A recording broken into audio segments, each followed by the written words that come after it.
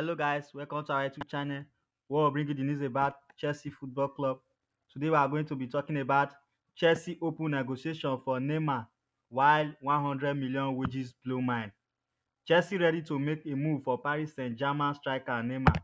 The summer transfer window might not be open yet in Europe, but teams are getting ready for it, and there's plenty of gossip swirling around. Transfer talks bring you all the latest buzz on rumours coming going out of course Dundee. Chelsea have prepared Paris Saint-Germain regarding a possible deal for winger Neymar. According to stamford, the 31-year-old notched 18 goals and 17 assists in 29 appearances across all competitions this season, but injuries and the club desire to offload several high-profile names could see PSG part way with the Brazilian international.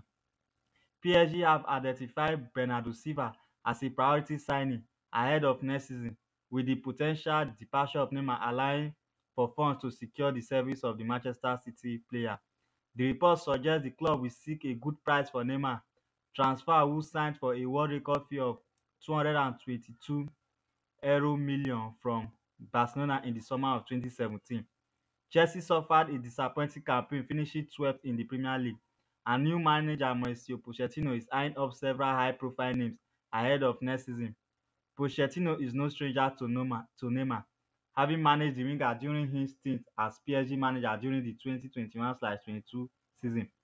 Since the arrival of Tuchel as the club co-owner last summer, Chelsea have spent over €600 million, but with the lack of Neymar and Carvajal linked with move, there could be room to sign Neymar. Thank you guys for watching this video.